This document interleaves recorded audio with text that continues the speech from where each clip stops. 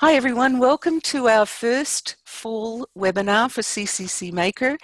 We are embarking on our journey towards sustainability, and as such we have as our first guests today Suzanne, Valery and Rob Maybury from Allan Hancock College and from the Central Coast Makerspace Collaborative.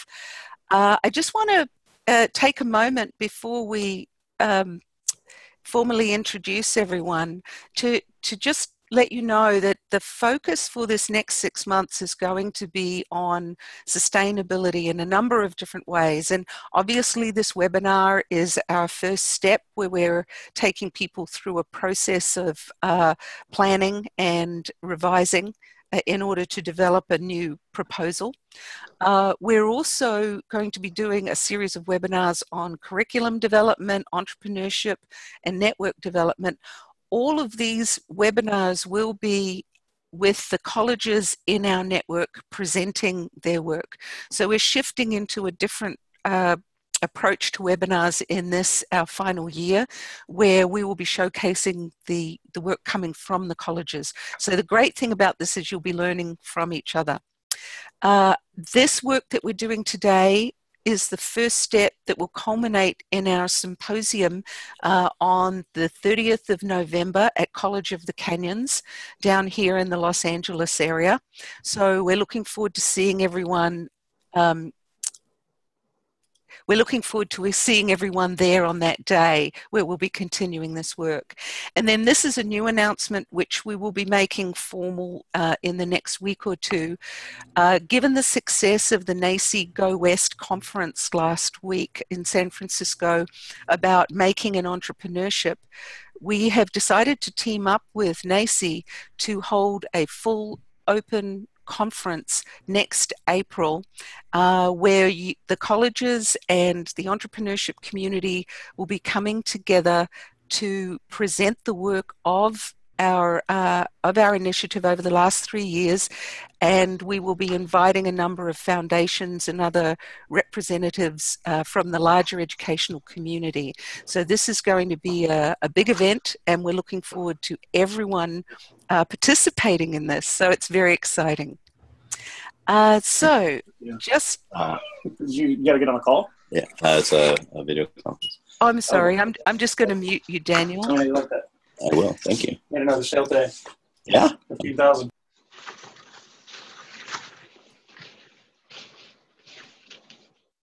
Okay, there we go. Sorry about that. So our next, the event that we're talking about is going to be the culmination of a planning process that you are all involved in right now within your own institutions. And one of the reasons we have Suzanne and Rob here today is because they've already started this work. And maybe, Rob, would you like to tell us a little bit about what we see in this image and what this event was? Yeah, I'm sure most of you know that we have a network of makerspaces here in Santa Maria.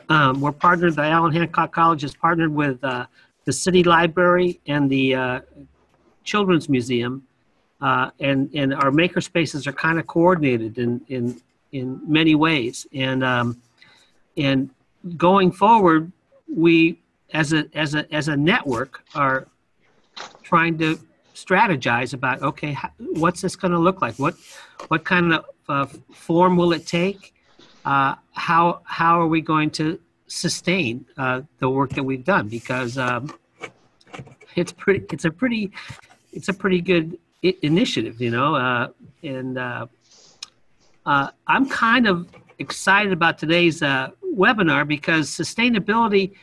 It kind of can approach it really the way we did way back at the SEED grant, in that, you know, we could sort of focus on the constraints and all the problems that we have, and oh my gosh, this stands in the way, and that stands in the way, and that stands in the way. And we didn't really launch this initiative with the constraints guiding the process. We launched the initiative with the possibilities, okay, and the opportunities, and the people that want to do that, and I think Suzanne's going to talk a lot about sustainability is not just, certainly fundraising is part of it, but it's much more than that. We're going to explore that today. And the key to going forward is going to be the people that we have, in our network, in our ecosystem, however you want to describe it. And that's really the key to unleashing this new round of maker spaces in our communities, So I'm looking forward to it. And I'd just like to point out too, that's Suzanne in the back of the room, hiding out there near the door. But Suzanne, it's wonderful because Suzanne has come in and is working with Rob on the overall project as an evaluator within their project.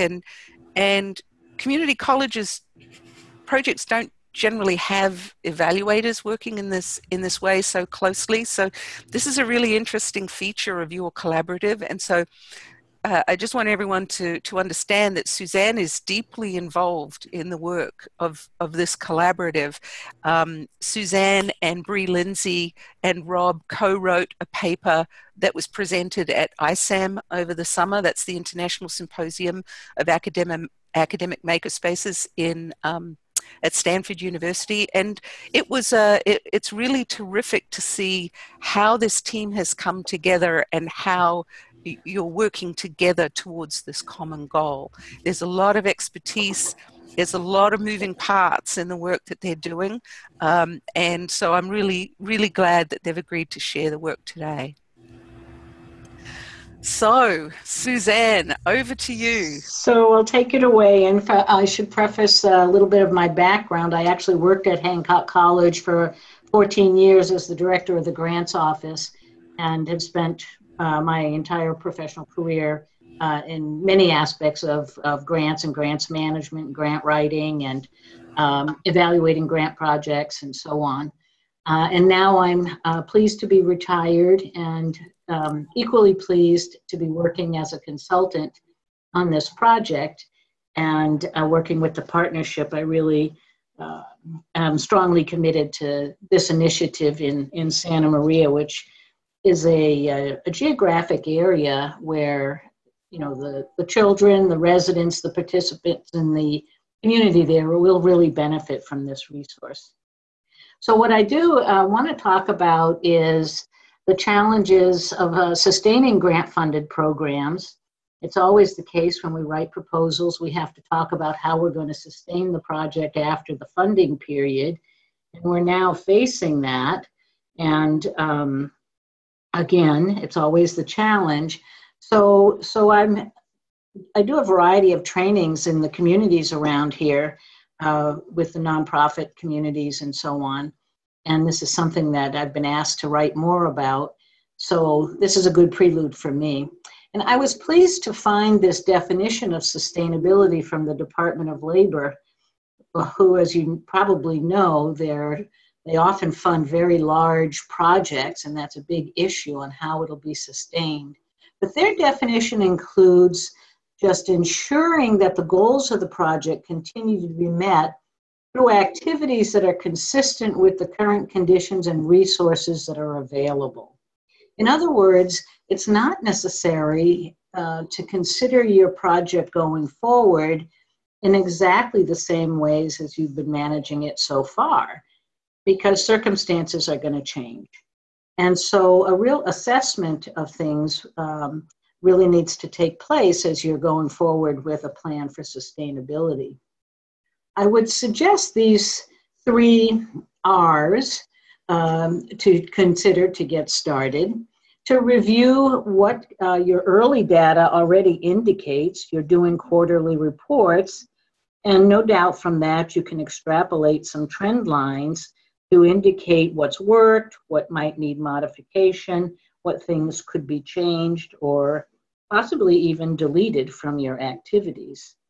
And then to refine your goals and objectives again, based on, if you look at your original logic model that was sent with your very original proposal, that I looked at some of those and I have to say they were quite aspirational.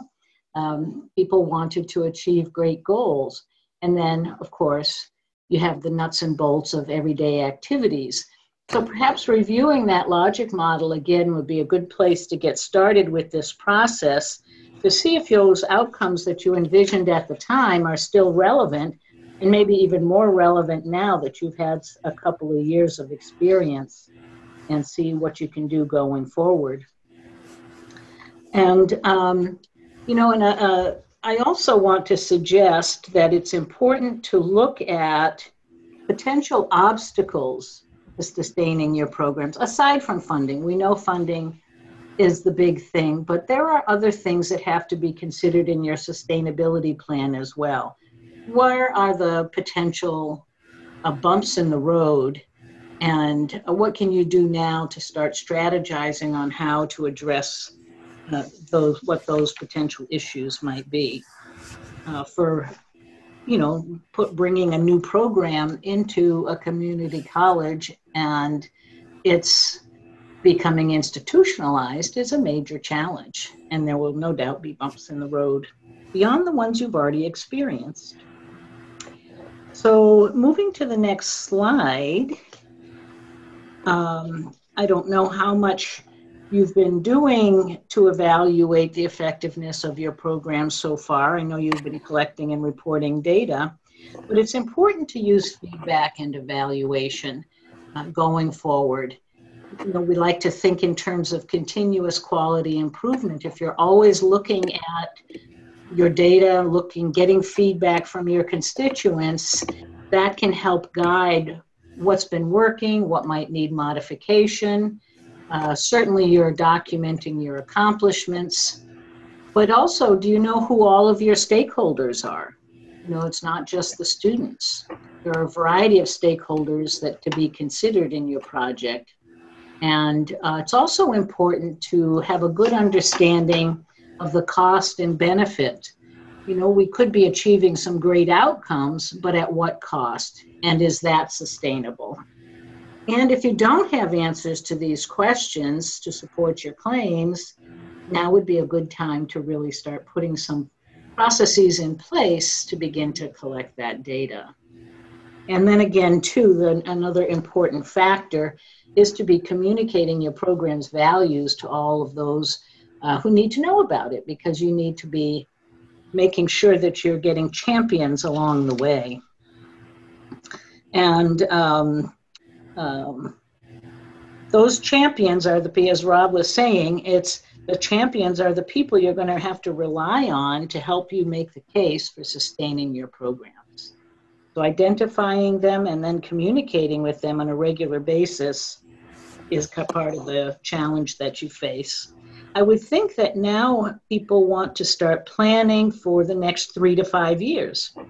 I think the first year was a lot about just establishing your space and purchasing equipment. The second year was a lot about developing programming and dealing with the challenge of staffing and so on. And now the factors that are coming into play are probably going to be more comprehensive than that. So the plan is important. Can I just make a quick comment in here, Suzanne? Sure. When you think about some of the tools that we've been using already as part of the reporting, as Suzanne mentioned, you're providing data through your quarterly reports. However, you're also creating narrative reporting where you're telling us success stories, all that sort of stuff. This information is really important. One of the reasons we're asking you to report it is so that you're essentially building up your own database of stories and information that could be the starting point for, it's very generic information across all the colleges, but it could provide a foundation for the data that you can then build on. And remember, you've got your ecosystem mapping with Kumu. So when you're looking at your stakeholders, you can go back and look at that map, and you're updating it quarterly. So all of this really fits in with the structures that we've already put in place for reporting. Does that make sense? Absolutely. And telling the story, we will talk about data being both qualitative and quantitative, but Also to keep in mind that you've got a variety of stakeholders from whom to gather feedback. The students are just one of the stakeholders. You've got faculty, you've got perhaps community partners, you've got employers. All of those constituents, potential beneficiaries, have a viewpoint as to what your project is doing and how effective it is. So building in mechanisms by which to speak with them regularly and get input from them regularly, I think is going to be an important piece of going forward. So actually working on developing a sustainability plan.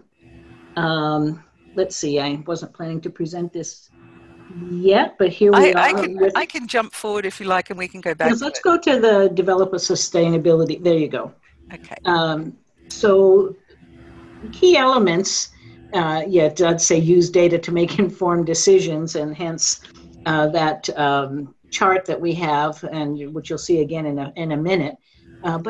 The decisions that you make about what activities to continue going forward should be based on some basic information. I mean, you should have data-informed decision making. And in developing a sustainability plan, or in any proposal even, I think it's important to establish milestones that you can measure along the way. It's not likely that if you go for some funding, whether it's fundraising or grant writing, you're probably not going to obtain secure funding for the next 10 years in one setting. And so you're not really going to be able to demonstrate in a short-term proposal or fundraising request what your long-term outcomes are going to be. You can identify what you hope they are, but you can establish milestones along the way that are measurable and that lead you to be able to make inferences about those long-term goals. So those milestones, like I said, review your logic model to see what you said, but what changes are you anticipating in knowledge, action, and conditions? And that's not just in the students, but in the faculty, in the institution, in the community, etc. And then what resources do you think will be needed to manage and operate future programming? I think when we talk about generating resources, I like to think of it as a total resource development plan, and resources in a more comprehensive way than just securing money. Because there are many ways that value can be added to your project, and you're going to be dependent on volunteers, quite possibly. You could be getting donations of equipment. There's a variety of things that are very valuable, shared using facilities. These are all valuable resources, but it's often a mistake to think, well, we just need money. No, we don't just need money. We need these other things is what we really need. And so if you can get some of those things directly, that's a good thing. And a key piece of developing a sustainability plan is to have a written statement of what we're calling a value statement that can be used in marketing and fundraising. And at the end of this webinar, we are going to give you a worksheet that will be valuable in helping you to start crafting that value statement that we hope will lead to the input for the fall symposium at College of the Canyons. So we'll talk about that in another minute here or so. As I said earlier, again, involve all the stakeholders and remain focused on your objectives, because this is going to take some time. It's not easy to think out 2, 3, 5 years ahead. I've had some experience with that from doing grant writing and a lot of federal grants that have 5-year project periods. And that is a huge challenge, to really be able to articulate in writing what something could conceivably look like, how it will unfold over a long period of time. So hence the value of writing a sustainability plan, or you might call it a business plan, or you know, any number of terms that it could go by. So now we could go to. Can I just ask a quick question here? Sure.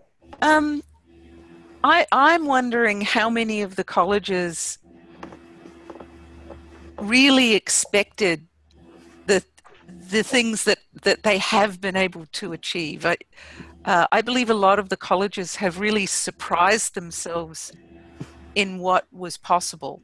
And then I also know everyone's experienced setbacks and delays in some areas that they may have thought were going to be easy and straightforward.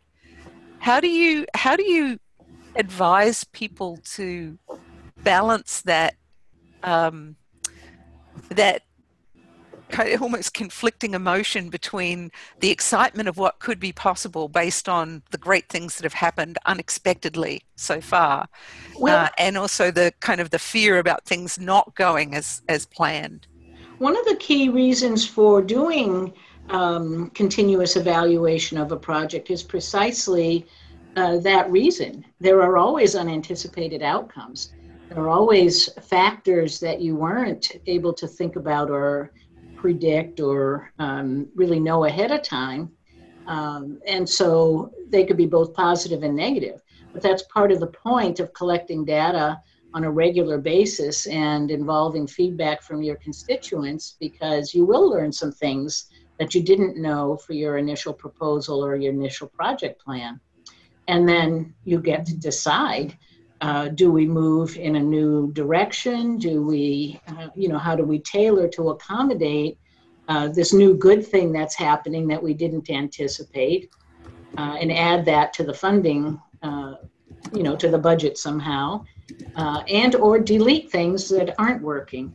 But that's the value of doing ongoing evaluation and collecting feedback on a regular basis. Thanks. So I think it's important. There's always unanticipated outcomes. And I know when I would write grant proposals, I would always, I talked about that often in the proposals, that in the evaluation section, that is one of the things we will build in mechanisms to be alert to, that identifying those unanticipated outcomes or activities or circumstances that need to be considered when you're going to the next phase. Yeah, so acknowledge the unknown. Absolutely. That's great. That's great advice. Thank you. It's part of evaluation. But we can go now to that data collection sheet if you want. There you go. And I don't know if it's easy to read this. It's I think it's going to be posted as a separate document as well. But this is just giving you an overview of various ways of collecting data and getting feedback. There are questionnaires and surveys, checklists, interviews, document reviews, direct observation and taking notes, doing focus groups, or writing case studies. So this sheet just gives you some of the advantages and challenges, the overall purpose of each of those methods, and then some of the advantages and challenges to consider. When you put together your data collection plan, you can consider the variety of ways in which you already have access to data through your institution, but there are other ways in which you can collect data. I know at the Central Coast Makerspace, we've done focus groups with the staffs of the 3 partner organizations.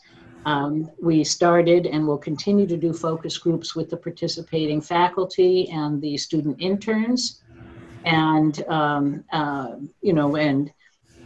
put that all together.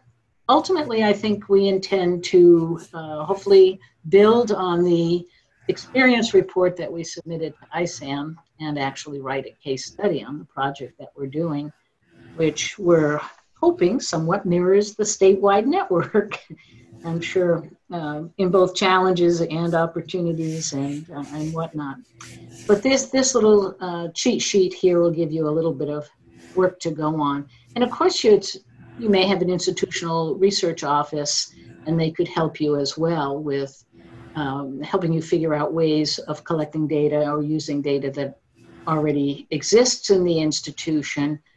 But I'm keen on focus groups and actually talking to people and really getting their insights and hearing from them directly. And to consider getting input from all the stakeholders. I was saying earlier, it's not just reporting on the students. Hopefully this project is changing some of the ways your faculty think about teaching. That will be important to gather data and information from them, whether it's qualitative or quantitative, of how are they incorporating use of the makerspace into their curriculum? How is it helping them or not, create interdisciplinary learning projects with their students? There's so many ways that faculty can be changed by virtue of this as well. And your employers and outside partners will have some insight to share. So I'd like to encourage, collecting input from a variety of sources, because you're going to hopefully be reliant on the strength of their perceptions of your project to make the case for sustaining the work that you want to do, for institutionalizing your project. So to the next slide, where are we? After, you can go to the next, not that one, but moving beyond startup. There we go. Moving beyond startup, as we, I call it demonstrating impact. It's when we talk about grant programs, I use the term outcome, and of course we did logic models, and you're demonstrating short-term, medium-term, and long-term outcomes there as well. But when you think about an outcome, we want to think about what's going to be different by virtue of this project. What's going to be different in the students? What's going to be different in the faculty? What's the impact? What's the so what of your program? There's any number of things we could be doing, but if we don't know why we're doing it or what the ultimate thing is that we want to be different, then it's going to be hard to know whether or not you're really getting there. But as I said earlier, you're going to do a proposal. It might be for a one-year grant, or it might be to a foundation for some funding. It's not likely to be an endowment that takes you through the rest of time. So how can you demonstrate that you're really on the path to those long-term outcomes? Well, one of the ways is to establish milestones that you can use to monitor progress toward those longer-term outcomes. And those milestones provide an approximation of the status of your program implementation. And then you can set targets for each of the milestones as the standards for success. So when you're doing your reporting to the next funder, you have some basis upon which to say, hey, we're on target to meet our goals, to meet our longer-term outcomes. And these are the milestones that we're achieving along the way. So I just wanted to give a brief example here for something like that, how you would do that. So in our makerspace programs, for example, an outcome might be that 50% of makerspace student interns get jobs in a field related to their discipline. Then a milestone might be the degree to which they begin applying for jobs and get interviews after their first internship. And a target might be that 75% of them do so. So even though that's a little bit of a simplistic example, it demonstrates how you can set measurable milestones leading to your desired outcomes. So in your proposals, in your fundraising papers and so on, this is important. This is important to think through and to know how you can do. I think of those milestones in a way as I use an if-then analogy. If we do this, then this will happen. And then if we do the next thing, that will happen. So at each of those if-then points along the way, you could actually set measurable targets. And it doesn't matter if you attain those targets exactly. That isn't the point.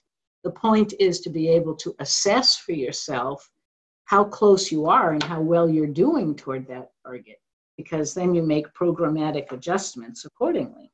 Does that make any sense?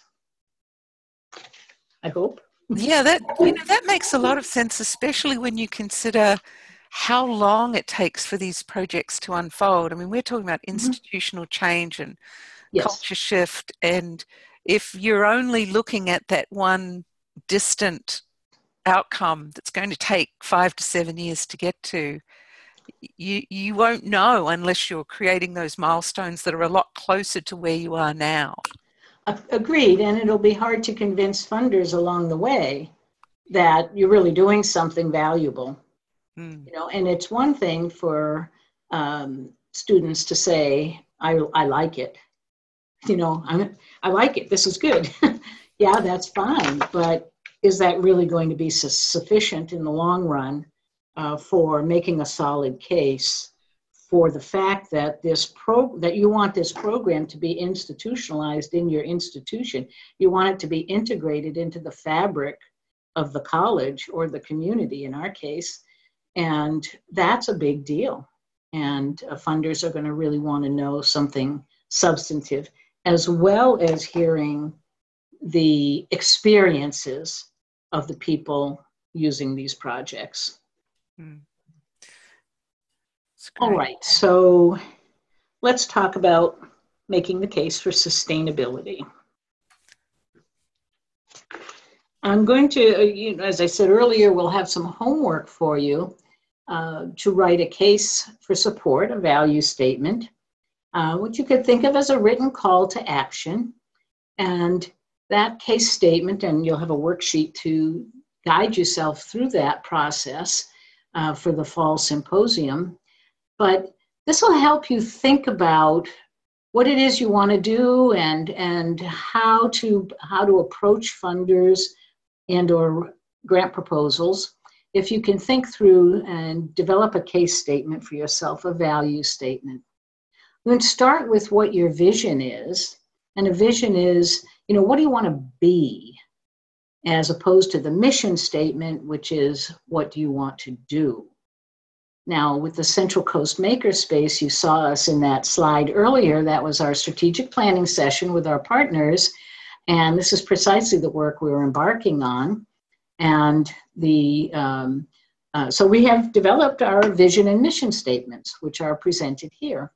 The Central Coast Makerspace is a network of makerspaces supporting regional economic vitality and a continuum of learning.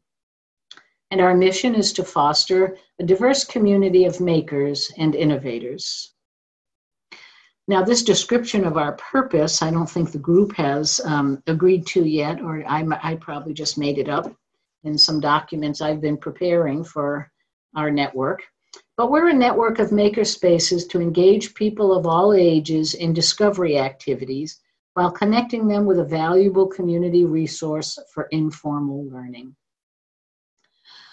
The starting place for your value statement is there. The vision, the mission, the purpose, and stating why it matters, what the benefit is to each of the beneficiaries, each of the constituents who have access to the makerspace. When we did our first strategic planning workshop, we had an employer present, and he presented an interesting question when we were starting to think about these questions. He said, well, what are you? Do you want to be educational, recreational, or commercial? And I thought, well, that is a great way to frame this. And, you know, it's not necessarily an either or.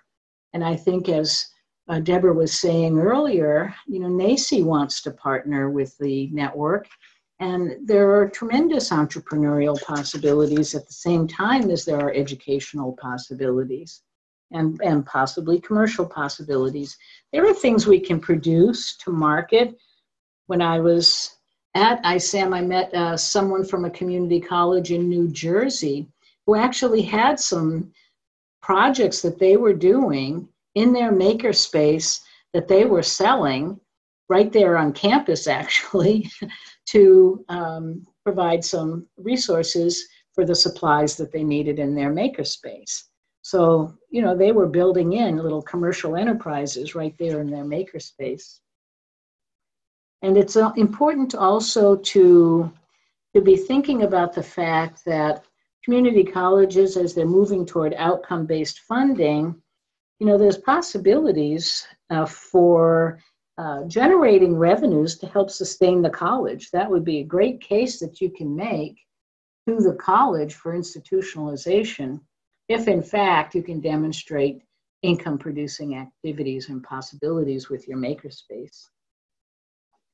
Equally important in your mission and vision statements and statement of purpose would be to align with the Chancellor's Office workforce development objectives, of course, as that's what we're all doing, and what we're all doing this for has to do with workforce development programs in the state and moving the economy forward, giving people the skills that they need for viable careers, etc. So, one more slide before we go to the case statement. So this written case statement that we're going to ask you to work on to tell your story includes these various components: a bit of your project's history and major accomplishments, testimonials and anecdotal experiences of participants. Again, remember faculty and students and employers. What challenges they face and how the project addresses them. You know, and again, this is going to be important. Why do you exist? What are the issues? What makes this, what's the need here? And what are going to be the many facets that you need to address in the next 3 to 5 years, having to do with these various resources, financial, technological, facilities, staffing, etc.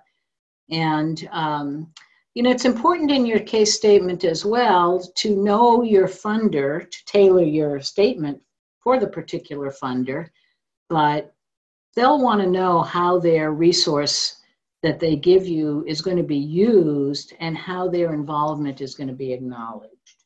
So it's important to really tailor your requests to them, whether it's a grant proposal or a foundation request. So know who they are. You've got to know who they are and tailor your statement to them. Now, if we look at the worksheet, this value statement, by the way, is it can be like just one piece of your overall sustainability plan. You know, we're here at the Central Coast Makerspace. We have one more strategic planning session on the books before the consultant will actually present us with a draft strategic plan. So our statement here that we'll be working on, our case statement, our value statement, will just be one piece of that. But I thought this would be a good starting place for thinking through these necessary issues and working toward that larger project should you be able to move forward in that direction. I don't know how easy it is to see this, to read this on the screen, but this too is also available for a download. But the value statement, I'll just read that introductory piece and then go through the primary topics here. Hopefully you'll use this as a template and come up with 2 or 3 paragraphs for each of these prompts and bring it with you to the fall symposium so that we can all be talking about sustainability. So the value statement is a starting point for conversations with potential donors and is used as the basis for making your case and grant proposals. Ultimately, your statement should be customized for different donors and purposes. And then it asks you to write 2 or 3 paragraphs in each of the prompts below. Start with your makerspace's name, a brief history, and a statement of vision and mission. Well, I shared ours, and so that's a good starting place there. And then what is your purpose? You know, what is the need your project fulfills, and why is it important to be addressed? And why are you uniquely positioned to address this need? Another important prompt is to know who are all of the constituents, the target populations served by the project. What are their demographics, characteristics, circumstances, and challenges of the populations that benefit from your activities? Again, there are multiple populations, most likely. What are the activities and services you provide? How does your makerspace address the circumstances and challenges your target populations face? And what is your track record? Again, going back to what are your accomplishments and what have you, how do you know that you're on track to really move forward and institutionalize this? What are your goals for the future? And what are the programmatic and technology and staffing needs? What resources do you have and what additional resources will you need? Again, being able to identify the key budget items and what needs can be met with volunteers or donated use of facilities and equipment, as we said earlier. And what specific items would help your project move ahead? And again, this will be tailored over time, but those things need to be identified if you're making a request for funding. And most significantly at the end, to be able to state, why does your makerspace deserve support? What will be done with the donor's money support? How will your constituents be better served? And what will be different because of the project?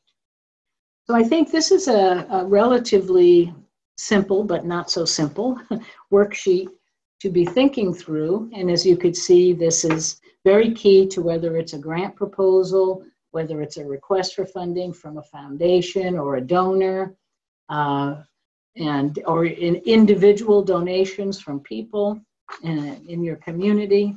But this, I think, is a good starting place for working on thinking about sustainability, writing a value statement, and trying to get your project set up for 3 to 5 years from now. So that's all I have for today, but it would be nice to have some questions or some conversation, perhaps. Thanks very much, Suzanne. I'm going to unmute everyone now so that if you have a question, please just, because a lot of people are calling in, you're not necessarily on. So I'm going to unmute people. So if you have a question, please just jump in. If you don't have a question, then perhaps just make sure you're keep it down over there. Okay, all right. And I see that Bree has just joined us. Thank you so much for joining us, Bree. Sorry we didn't get to introduce you a little earlier, but yeah, I'm sorry for getting here so late. I thought I had no, it's okay. no problem. Okay. But this is Maura. I have Maura from City College. I have a question if I can jump in first. Yeah, please do. Sure. Okay. So so thank you very much for this. This was great and very timely because along with our very supportive administrators around workforce at City College, we've also been working on our value statement and thinking about sustainability. And just maybe this is kind of a question comment. So one of the things that we're seeing with the spaces that we've been setting up is that particularly in our library space where we've gotten some new furniture that's related to collaboration and giving a space for students to work, is that it's resulting in students being on campus longer, like coming to campus for a reason and having a reason to stay and be on campus. And you know, for a college that typically has been, you know, for lack of a better term, a commuter college where, you know, people come and take their classes and then leave and go to work and all those other things. I was just wondering if you have any comments or thoughts on that, as how, you know, how to describe to the maximum benefit the value of a space that gives students a destination or a reason to come and stay on campus longer. Well, it's an interesting observation, and certainly something worth noting in your value statement, because I think that there's research that indicates that students who go to four-year universities, particularly as residents, do develop that sense of being one of them. You know, they identify with the institution, and because they're there and they're with a cohort of people who are there on a regular basis. And that's something that's been a problem with community colleges, with the commuter colleges, that students come and go and don't have an opportunity for that kind of gelling with their peers necessarily. It's certainly one of the reasons that we have specially funded programs like the TRIO programs and some others. At Hancock, we have the STEM Center, and precisely the same thing happens when students with whom they have similar needs and issues can develop these peer relationships. They help each other. They help each other develop a sense of identity, not only with the college, but with the idea that they're learning together and they're sharing a goal. Many of the students at Hancock are first-generation students, and so they're really getting that support from each other in these specially funded programs. And I think it goes to what you're talking about. So maybe looking at some of the literature that's out there on the benefits of these programs that develop specialized centers for students. You know, I think that might be helpful for you in your case statement. Thank you. That's really helpful. Thank you. Mm-hmm. Can I just, as a follow-up question, Suzanne, I mean, we're also talking about this aligning with ideas about the services that libraries provide, and you just mentioned these other student support centers. Is part of this maybe recharacterizing the makerspace in ways that can utilize research, existing research, or institutional data? So saying that rather than thinking about the makerspace in a particular way as just a room full of tools, but if you were to align it with the purpose of the library, which is open access to resources, or some other kind of argument, that can really help strengthen your position. I agree. I think there's a couple of angles that can be pursued. There's research out there that indicates that students that we might call non-traditional students benefit more from learning that is something other than, you know, the guru standing up in front of the class and just telling you everything about the discipline. They learn by doing and learn better by doing, and therefore they become engaged learners. And I think the makerspace is certainly ideal for that. So, but actually demonstrating that learning is happening is, I think, one of the challenges. But there's a huge body of research out there on informal learning and informal learning in school settings and not school settings. And so that's an important piece. But I think there's also important to actually think about integrating with the existing curriculum in ways, and Bree, you can probably say more about this than I can, since I think Folsom's done a great job with that in their work. But anyway, just to say that part of the challenge I think we face is actually demonstrating that learning is happening in these informal environments. Yes, there are these social possibilities for social cohesion and collaborative activities and democratizing of learning in some ways. And so, I don't know, Bree, do you have some thoughts on that? I was just going to say, I think you hit one of the biggest issues, which is demonstrating that learning. It's really hard. It's hard to capture the learning, and it's hard to show it in a quantitative way, which is often what is desired. But I think what you guys are talking about too, about shared resources, like Deborah was, I only caught a little bit of what you said, Deborah, but it sounded like you were talking about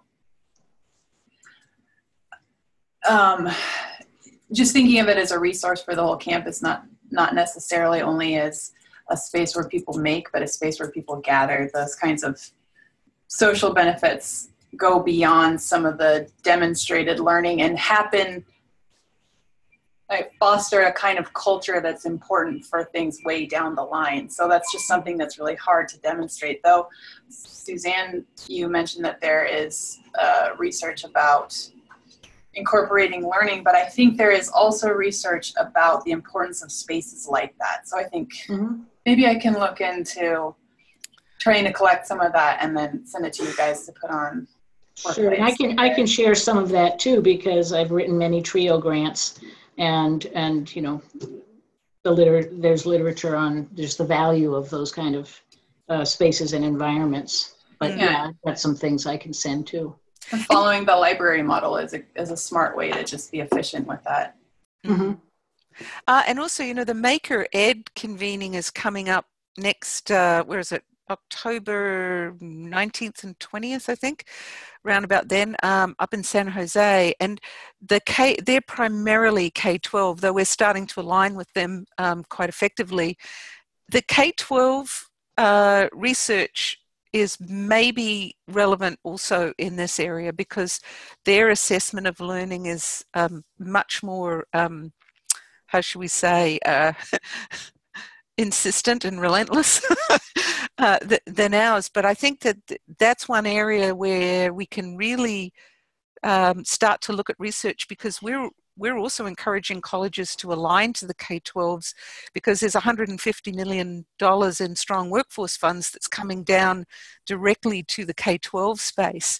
So any demonstrated learning outcomes that you can connect back into the K-12, you know, their framework is going to be incredibly valuable in terms of not just having access and guiding your K-12 partners through.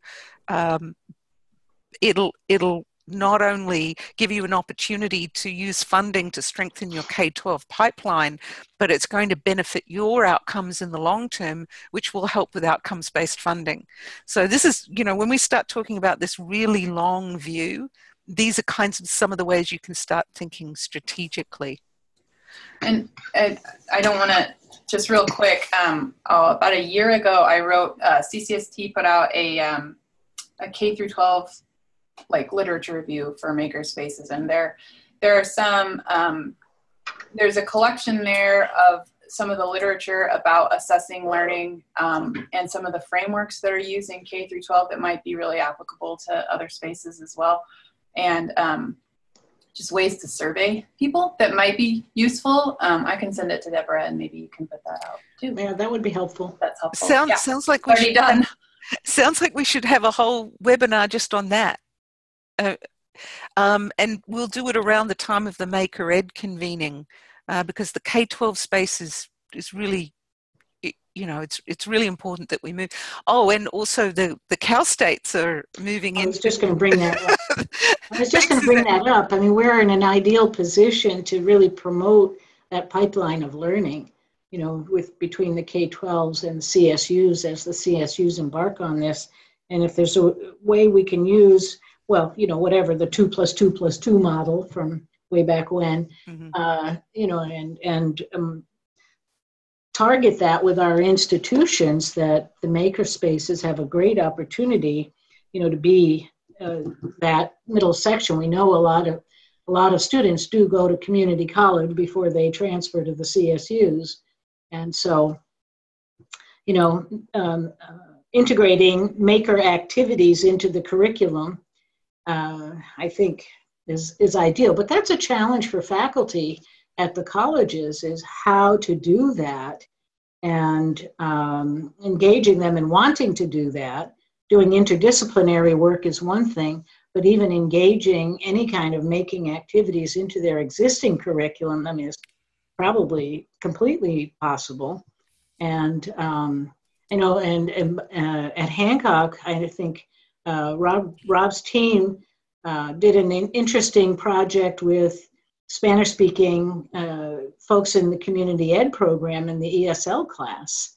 That was yet another population that completely benefited and got totally engaged in activities. And, can you make the case that that helps them then transfer into credit-bearing courses? That's part of the objective there. So that was an interesting project, which I hope continues. And actually, you just touched on something. We're going to be talking to Daniel Donnelly from Butte College in a few weeks about how they're using their curriculum design process to develop that pipeline, working with students who are transitioning in and affiliating with a college success course. So these are some of the really creative ways we can think about how we expand through that pathway. Right. We have a question online from Mary Govars. She said, I wanted to ask about the fundraising. Sorry, I have a little feedback on the line. I wanted to ask about the fundraising that Suzanne talked about. Was it club related or through the makerspace, or both? Can you hear me? Yes, go ahead. So what you had mentioned about fundraising, and I know some of the challenges that we face here at Cabrillo is when we do fundraising, you have to be really careful about, how you get the money. And I know when we did with the clubs, you can't ask for money, you can get donations. So what I'm wondering is with the makerspace, and this is what I'm trying to figure out, because we basically have two spaces here, is can we do fundraising for the makerspace and that can go towards the makerspace, or does it have to be through a certain pipeline? How do we do that? First thing I would say is you probably have a foundation. We do. That does fundraising. Right. And so I would assume you'd have to engage them in some way to work with you on this. I think part of developing a sustainability plan or a business plan would be to address just that. How are you going to raise money? We have had some help from our foundation. That piqued my interest when you mentioned about fundraising, because it does become kind of tricky. And for I think it is going to be a little tricky in a sense, but so will grant writing be. And it's always so unpredictable. I know in our case of the Central Coast Makerspace partnership, we are envisioning that, sometimes possibly the college would be the fiscal agent. Sometimes the grant might go to the museum or the library. Fundraising will happen separately from each of those organizations, as well as we'll do some fundraising jointly, most likely, for greater community impact. But many challenges that have to be addressed in that. So typically with foundation funding, you need to use a 501c3 typically in order to receive those funds. Hence the working with your foundation. Sure. I just was curious in that specific. And ways we could generate income for the space. I think that's another topic, is when I mentioned, are you going to have some commercial activities? Because if you have some commercial activities, as that college in New Jersey that I mentioned, they do. They make some products and sell them in the college. Yeah. And so I'm not sure, how they work with their business office to actually put the money in an account for them or not. That's an internal Sure. procedural thing. But, I think those are the things that need to be thought through, which is why I think it's important to start thinking about this and how to do that kind of sustainability plan and generating resources from a variety of angles, from a variety of sources. Grant writing is probably going to be one, but that's such a long shot usually, particularly with unpredictable state and federal budgets. And, you have your foundations, you have corporations that give donations and or grants. So those different kind of proposals to be writing there than federal or state proposals. But the things we talked about in this value statement, I think will all pertain no matter where you're going for funding. Thank you. Yeah, I just wanted to add one thing, if I could, on the potential for raising funds. Mm-hmm. That in addition to the foundation or clubs, on our campus we have an auxiliary accounting area of the business office, and that's where programs like welding program that have like industrial sponsors or what have you, they can contribute to that program specifically through the auxiliary account. People might want to investigate if their colleges has one or not.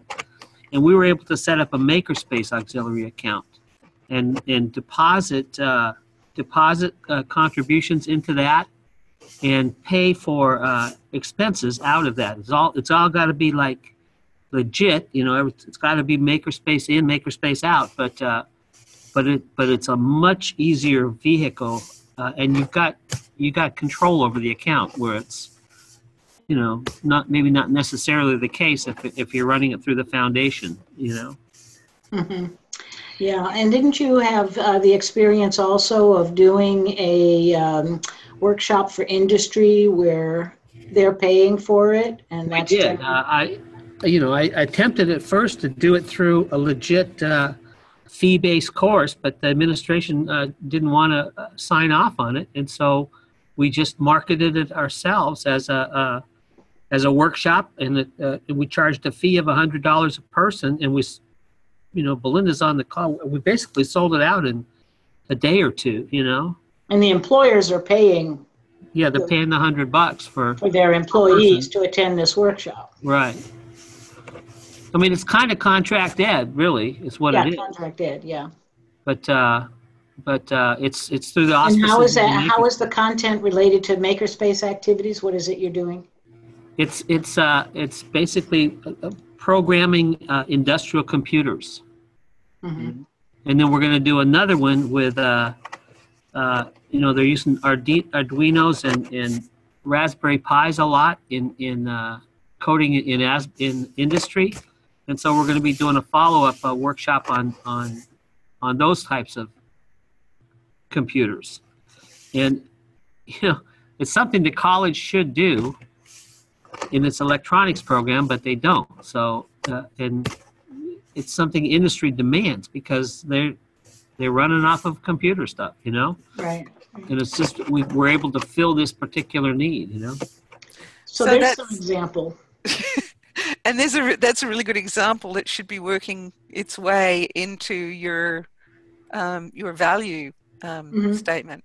Yeah. Yeah. And don't forget also that if you tie the makerspace to specific programs, you can charge materials fees. I'm not sure if that's sort of where you were going with your question, Mary.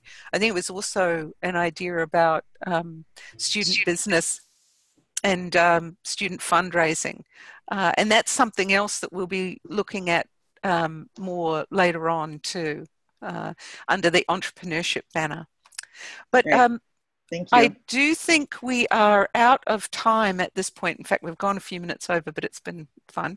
So if there's any final statement, Suzanne, that you wanted to make?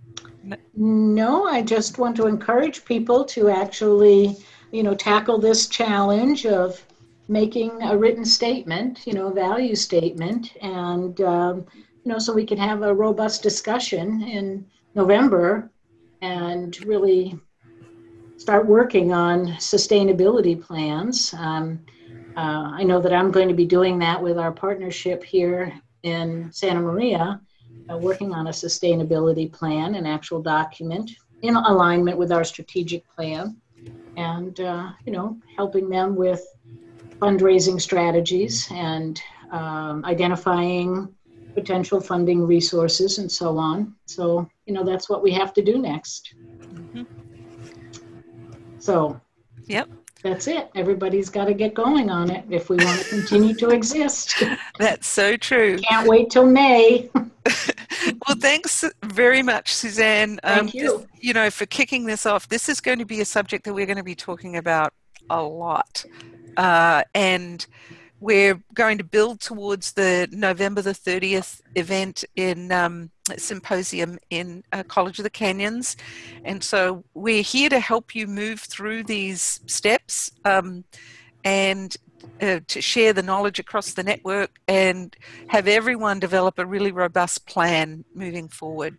So I want to thank everyone for attending today. We'll post this recording on both the CCC Maker website, and I'll also post a link to Workplace. So if you want to review any of this, feel free, go back and look at it again. And I'll also post these couple of documents that you can use. Also, I'll post those on Workplace.